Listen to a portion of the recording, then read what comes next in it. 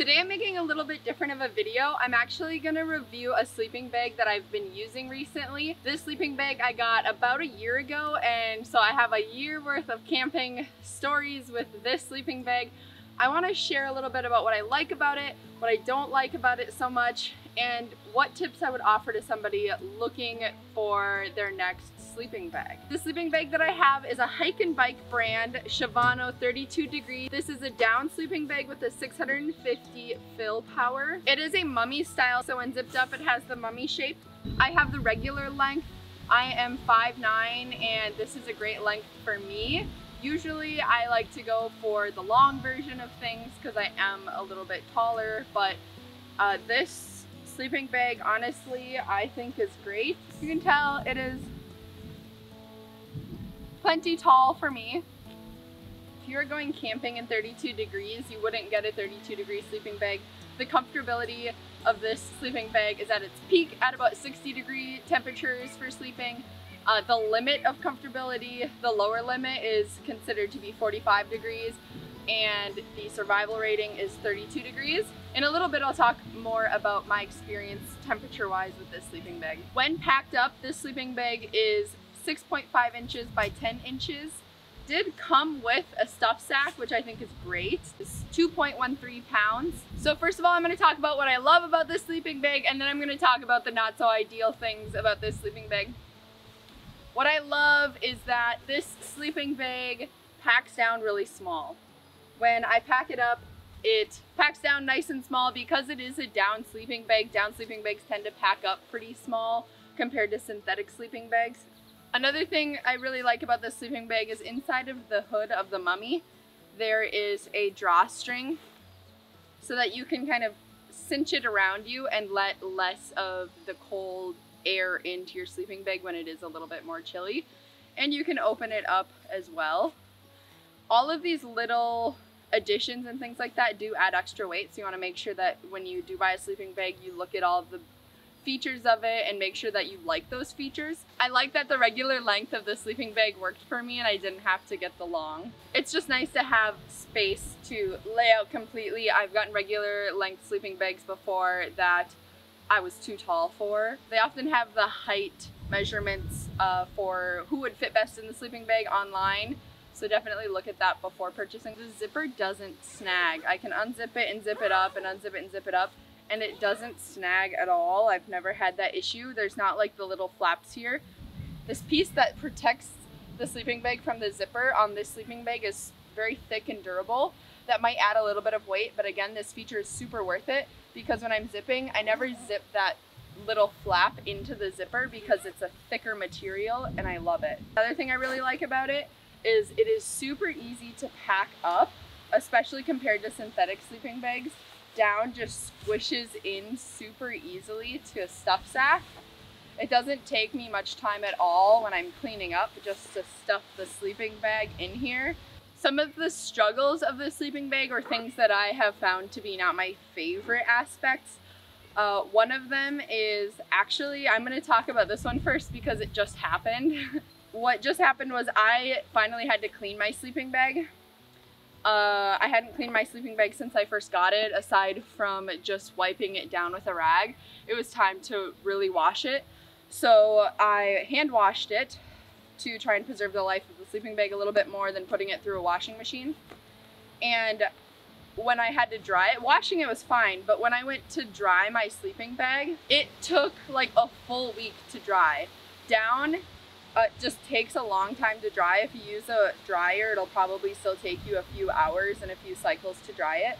But I let it dry outside and I tried to avoid putting it in the sun for the most part. Sun is just hard on a lot of materials. Grab the sleeping bag, it looks fully dry, but when you squeeze the parts where the down is, it'll actually release more moisture from the down.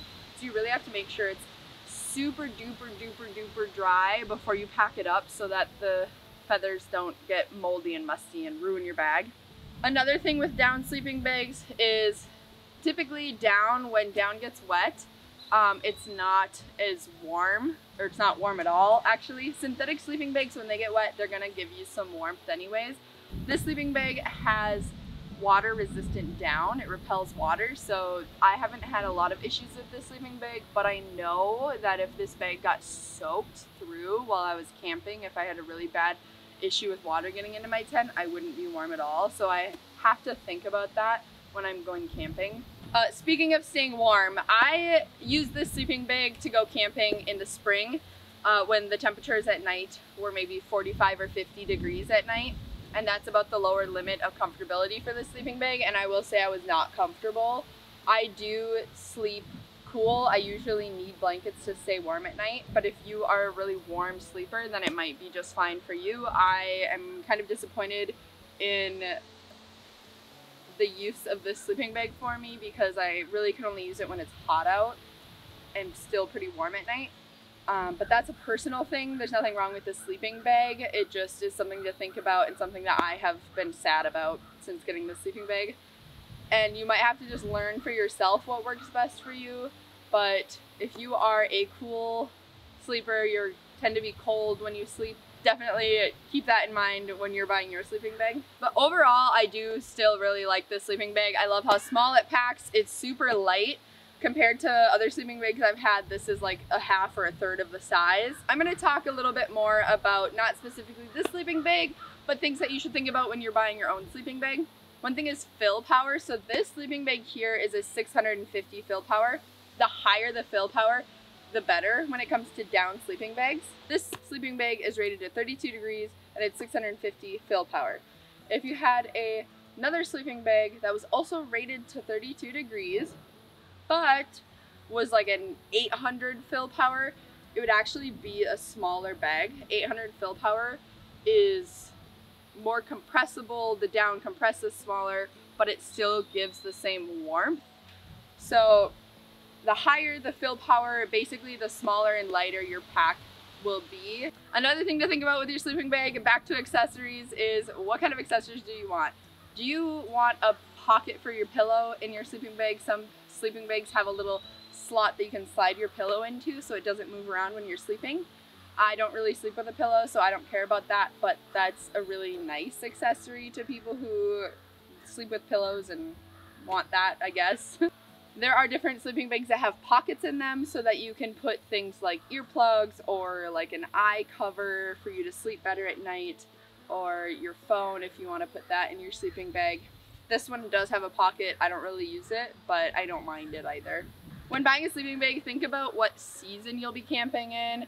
If you are a spring and fall camper because summer's just too hot for you to get out camping, then you might want a warmer sleeping bag. If you are going to be car camping, you might be able to get away with a larger, more bulky sleeping bag. If you're going to be backpacking, you probably want something pretty small. The smaller sleeping bags that you get for backpacking are probably still going to be some of the larger items in your pack. It's worth taking the time to really look around and check out a bunch of sleeping bags.